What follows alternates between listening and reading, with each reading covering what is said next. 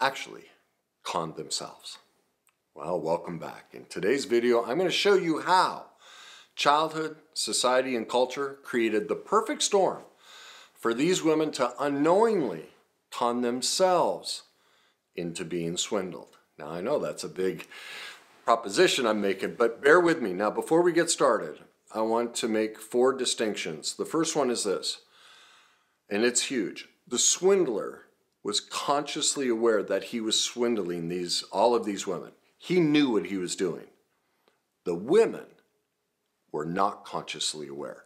They have no idea that they were doing their own swindling, and it's because of the things I'm going to show you about. But that's key. He knew it, they didn't, but they were doing the same thing. Number 2, the women are not to blame, and they are responsible. It's both. They're not to blame, and they are responsible.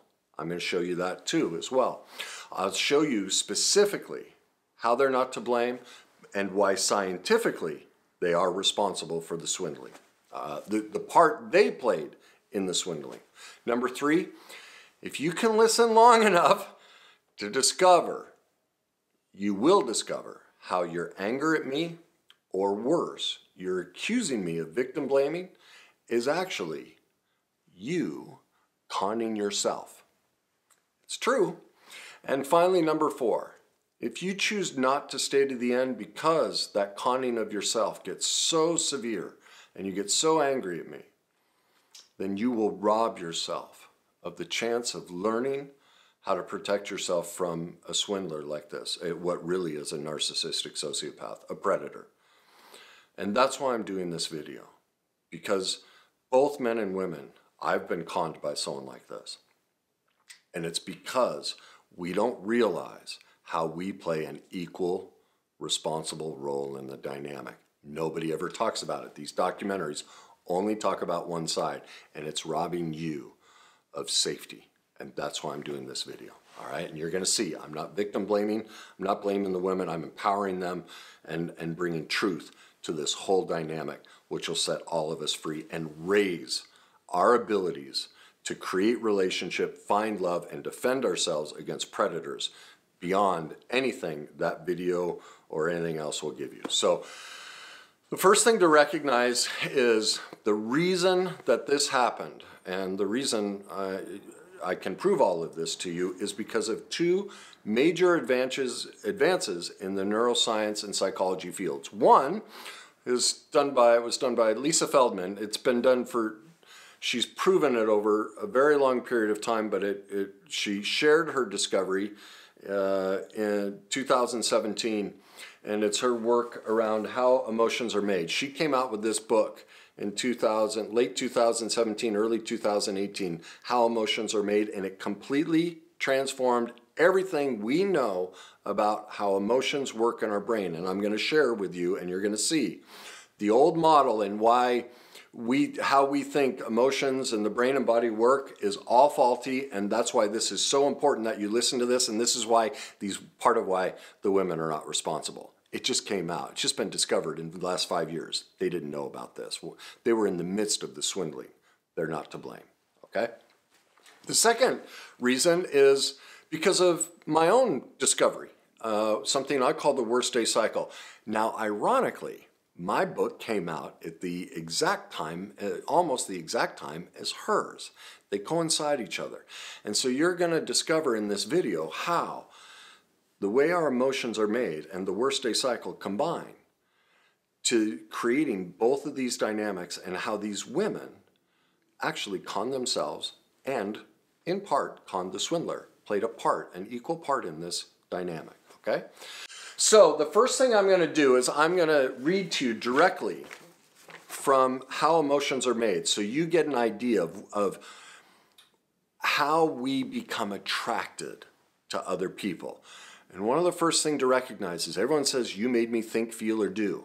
It's not even possible. She has clinically and scientifically proven, beyond the shadow of a doubt, that no one ever makes us feel anything. The love and all emotions you feel, you create those inside yourself. Nobody makes you. We do that. We create a fantasy of emotion inside of ourselves. Let me show you how it works. She says, in part, emotions are not built in. They are not universal, but they vary from culture to culture. Remember, culture is one of the reasons these women swindled themselves. They are not triggered. We create them. They emerge as a combination of the physical properties of the body, a brain that wires itself to adhere to whatever environment it develops in, and your culture and upbringing which provide that environment. So do you see? Emotions are created by three things. The physiology of your body. And so your body, you're not born with emotions, you're born with basic feelings. And those feelings are comfort, discomfort, agitation, excitement, not anger, sadness. That whole model is a lie. That's what she's proven, is that we're born with these distinct emotions. We're not. That the way we've gone about all of this stuff is based on old science, and this is, she discovered a whole new understanding of how all of this works. Okay? So our physiology, the physical state of our body throughout the day is one of the keys. Now, that physiology can be influenced by, are we hungry, tired? And so we will then create moods and affects, and I'm going to stay out of that, but that's the first piece, physiology. The second piece is the culture, the society we were raised in, childhood, parenting. So those are the three ways that we create emotions: through our physiology, through the culture and society, and through our environment, our upbringing, our raising. And in that, what happens is we then make assumptions through our life experiences. We learn as we take in sensory information, we create, and I'm choosing that word specifically, she's proven, we create definitions based on what we've seen repeatedly. So, if you grew up in a family that slapped each other and punched each other in the face and called that marriage, your culture and your environment and your parenting and childhood would say, that's love. That's what it is. It's not universal, because that's what she proved, is the old studies were faulty. The methods they used were inaccurate. They didn't see they had an inherent bias in all of them, and that's why that whole model has been disproven. Okay?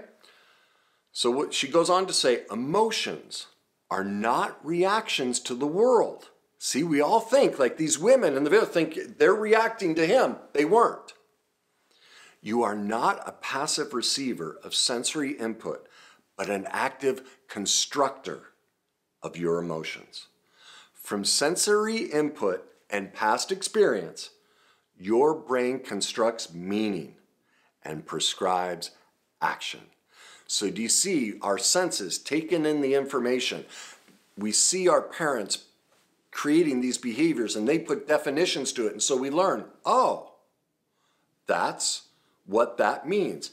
Now, the video starts out, the whole documentary starts out with the one lady telling you her dream of romance. I wrote down what she said verbatim, and this is going to blow you away.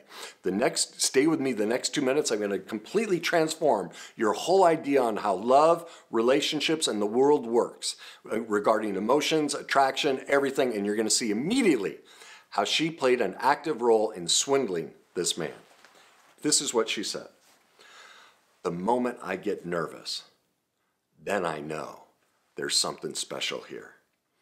I'm after that all-consuming, kind of what you've grown up with. The first memories I have of love is Disney. I had memorized the entire Beauty and the Beast cassette. I love how she's just a small town girl, just like me, hoping for something bigger. She meets this person. Then she saves him, in a sense, and he saves her. They go into a different life together. It just sticks with you like the feeling of a prince coming to save you. I think that even though you know it's not real, it's still with you. I think everyone has that little bit of hope deep down inside. It will be as magical as they are portraying it to be.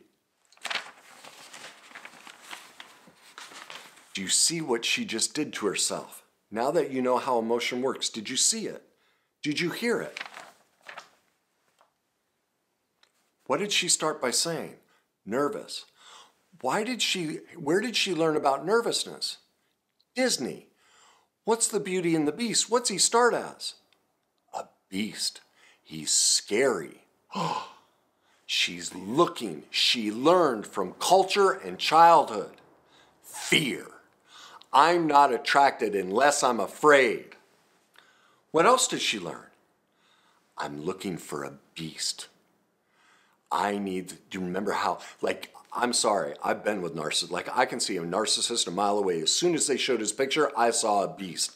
I was like, the emptiness and darkness in his eyes and the false facade of his whole mannerism. I'm like, no, thank you. But she grew up and created, remember emotion, she created her own construction of what love looks like. It looks like a beast. A prince that she can save. Why did she give him the money? Go back and watch the video. And every time he asked for money, she kept giving, and she flatly says, because I wanted to save him. Just like the Beauty and the Beast. She doesn't realize it, but she's conning him. She wants her Disney dream. She's going to save this beast and make him her prince. Sorry, I'm just like, when I saw this, I'm like, this is so powerful. What she doesn't realize, because nobody's taught how any of this works, is that belief that I can save somebody. This is the con job. That's a God complex. The belief that I'm powerful enough, and this is what I always talk about. This is really going to test how you create your own emotions and are going to try and blame me based on your history, because I'm going to be challenging your whole beliefs, everything your whole fantasies that you've created about how life works. But this is what I talk about, where the person attracted to a narcissist is just as narcissistic. Do you hear how narcissistic that is? She thinks she can save him, that she's powerful enough. That's a godlike complex. That's what happens to the people who end up with narcissistic sociopaths. They are just as manipulative, but they're manipulative from the disempowered victim position, where the narcissist is manipulative and controlling from the falsely empowered. See, he's false. None of it's real, right? He's stealing from everybody. It's false power. Well, her power is false too. She thinks she's a god who can save him, send him enough money, and he'll love me like a prince. It's a mutual con job. Again, she's not to blame, because remember, he's conscious. Because as a society, because it was only 5 years ago, the worst day cycle and how emotions were made came out. Nobody knows this. She's not to blame. You cannot blame somebody for doing something she wasn't even aware of. Nobody's taught us that this is how these dynamics work, how emotions work, how the worst day cycle works.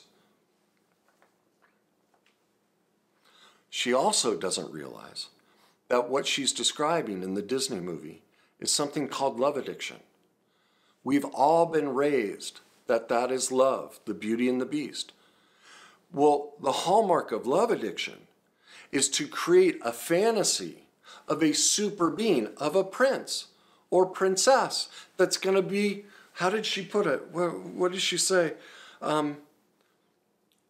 She meets this person and saves him, and in a sense, he saves her. That's all fantasy. That's not love. That's not how it works. They go into a different life together. It just sticks with you. Like this, she's at the time, a mid-late 20s-year-old woman living as a 6-year-old in a fantasy. She's not even present. She's creating and living out of a construct of emotions that she's implanted into herself. Nobody's done it to her. But nobody taught her this is how it works. She's not to blame. She had no chance. She's not responsible for that. But she did con herself unknowingly. Now, as Lisa Feldman Barrett, who is cited, in the top 1% of all scientists cited because of her work in the world, She talks about how this dynamic works in the book. And she tells a story of how we classify our life experiences. And she goes out on a date. So a guy asked her out, she's in college, goes out on this date, isn't really into the guy, but decides to go out, and then in the middle of dinner, all of a sudden she starts getting this flutter feeling, nervousness and everything, right? Starts to realize, well, gosh, I'm getting the feeling. Maybe I really like this guy. Well, she starts to get more animated, more into the date and everything. When they end on good terms, she goes back home, walks in the door, and throws up everywhere. For the next week, she's sick in bed with the flu. Remember what causes emotions, how we create it? Our physiology. And then the second thing is it's based on experiences, and we draw conclusions, and our brain becomes a predictor. This is what our brain does to try and save energy and run our life. Our brain is just here to run our life, okay? And so it's constantly what it tries to do to make it easy on itself is it learns from past experience and then projects those past experience, the meanings, onto the future and in the moment. So what she had done, unknowingly to her, was mix up past experiences. Butterfly feeling means I like, love this guy. No, it means you're about to get the flu. She didn't know that. She was younger, newer in her life experiences. Didn't understand that her physiology was creating this feeling, and then she was pulling life experiences from her parenting, childhood, everything to determine this meaning. She completely misunderstood it, and so did these women, all right? They don't know because we don't teach this stuff. They're doing the best they can. The other thing to recognize is, do you know where that butterfly feeling comes from? Too, that nervousness. Remember, she talked about she's looking to be afraid. Well, now we're getting into how the worst day cycle works. What I discovered, all of us in childhood go through trauma. All of us. The problem is people equate trauma with severe events as though trauma is only if there's a natural disaster. Like it has to be that severe. A traumatic event is any life event that creates a negative emotional experience. We've all been through trauma, severe trauma. Now, what happens in trauma, and the ideal way that trauma happens to us in childhood, to all of us, is because we don't teach how to parent, because even if we did, we're all perfectly imperfect. What parents do is when we make a mistake, instead of saying, that behavior was wrong, they send the message, you as a person are wrong and bad. So, we end up developing a shame core that I'm defective. Also, we learn about relationships from our primary relationships as a child, from our parents, watching them and their relationship with us. Nobody ends up with a narcissistic sociopath unless they've seen complete chaos, manipulation, and shame and disregard in their childhood. A person who, more than likely, she didn't talk about her childhood, but I've done this enough that if I were to sit and ask them about their childhoods, all of the women involved that got scammed, they'd all be the same. There was abandonment, neglect, there was high levels of shame and pure chaos in all of their childhoods. Because you will not end up with a narcissistic sociopath. We've known this for decades. Basic behavioral science is we learn about relationship from our childhood relationships, our parents and brothers and sisters. And so we are drawn to it, just like how emotions are made. It becomes a predictive. Remember, our brain survives on predictions, and it tries to recreate and pull in those experiences. And that's why this woman only is attracted to what she's already experienced in her childhood. She's looking for the beast. All right? So as I was saying, every parent, directly or indirectly, and most often not on purpose. This isn't about blaming parents either. They're just perfectly imperfect. Again, we just like these women, nobody teaches this stuff. Nobody is aware. But instead of sending the message that what we did was bad or wrong, they send us the message that who we are is bad or wrong. Now, trauma and shame are conditions of powerlessness. We lose our inherent power because, do you see, we're an infant, we're a young child, a developing child, a teenage child. Survival depends on our caregivers. So do you see, if we don't adapt in that moment, if we don't create emotions, definitions from the life experiences that give us away and put us in that victim position so that we can survive, we won't survive. We give ourselves away, and this is where we pick either the falsely empowered, shame-based, or the disempowered. And so the falsely empowered, that tends to be the narcissistic sociopath or just the falsely empowered codependent. These are most successful people, athletes, politicians, business people. They're falsely empowered. Most, not all, but most. All right? And those that are attracted to them tend to be the covert, manipulative victim. It's the disempowered, and again, I say it's manipulative because it has a God complex tied into it and the thought that they can rescue and help the other person. It's a distorted view in our society of what help looks like and what kindness looks like.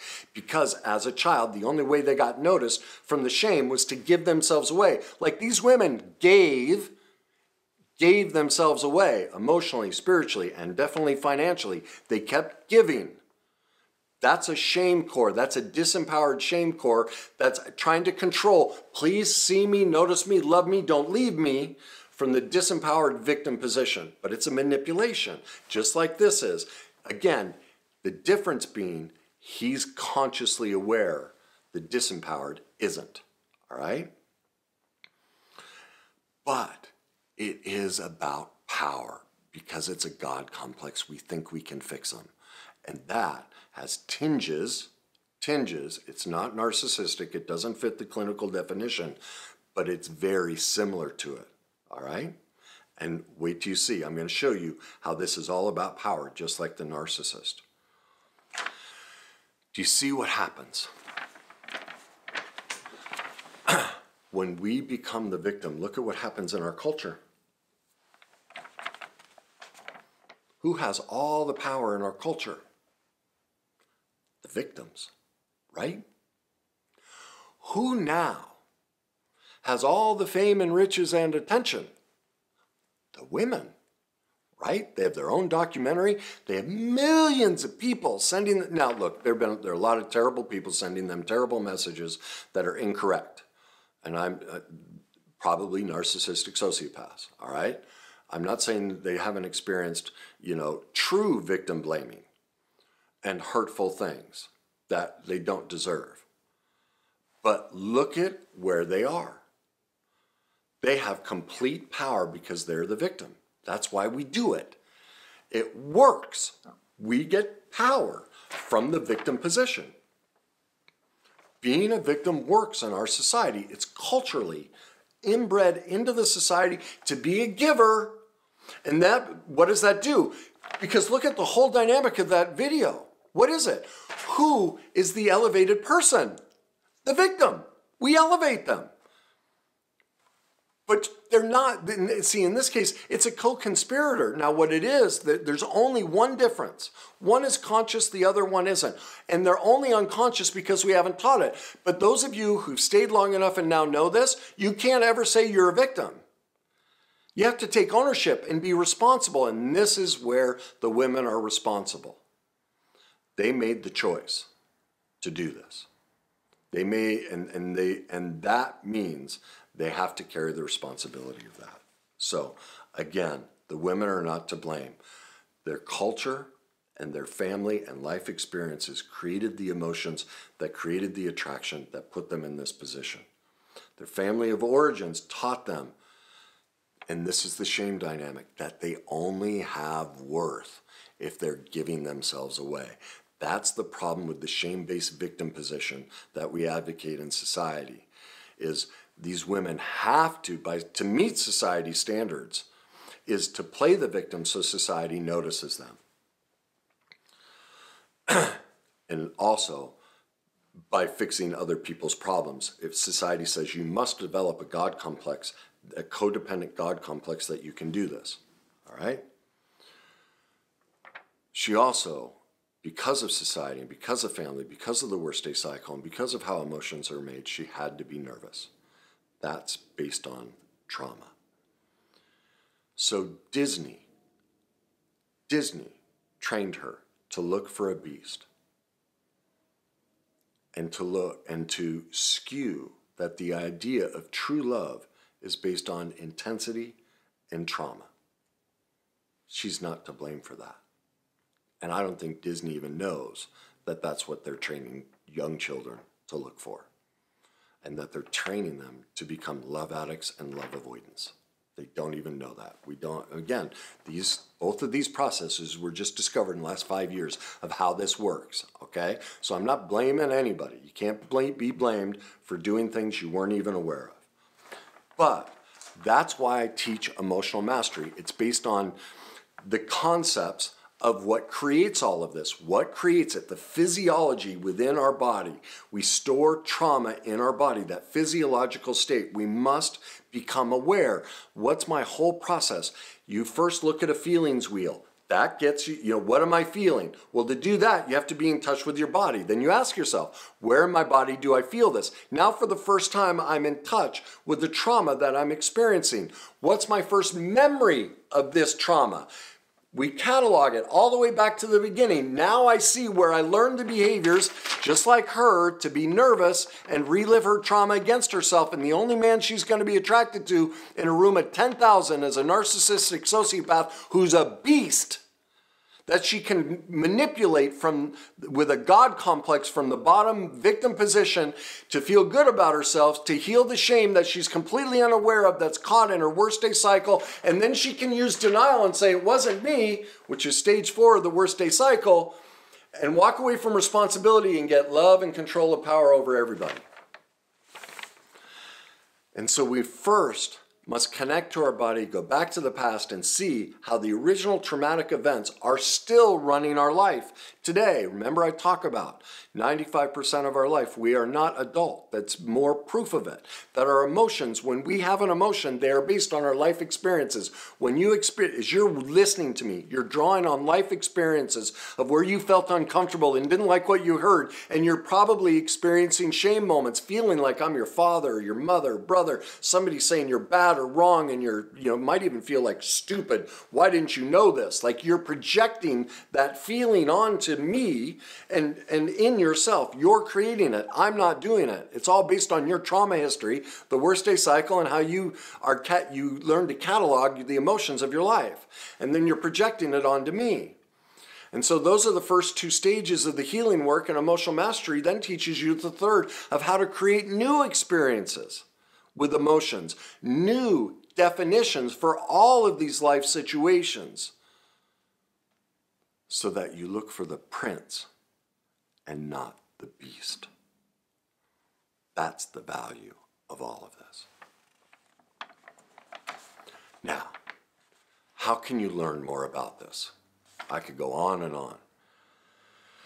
But for you to accept this new truth, for you to create new neural pathways and start generating emotions that work for you, not against you, so you can look for princes and princesses and not beasts, go to her TED Talk, because it'll give you in 18 minutes, you'll get a simple idea of how you're creating all of your emotions and, in a sense, destroying your own life, okay? And I know you don't like hearing that. Oh, I don't want to be the destroyer of my life. Well, truth is truth. And see, because of your life experience with truth, you feel that's an assault against you. See, that's what emotional mastery teaches is, oh my God, that's one of the most wonderful things I heard a person say. Like, you can reorient your belief around that and your experience with hearing a phrase like that. But when you're stuck in the worst day cycle and shame and all of that, you want to withdraw and push away. So in 18 minutes, go to YouTube and listen to her TED Talk.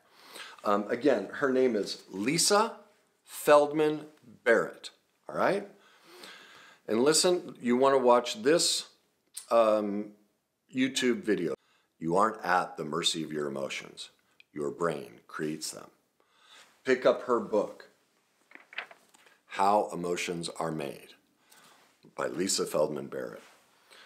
Next, go to YouTube, go to my Worst Day Cycle playlist, and watch my 5-part series on how to reclaim your authentic self by becoming trauma-informed. I walk you through the basics of the Worst Day Cycle.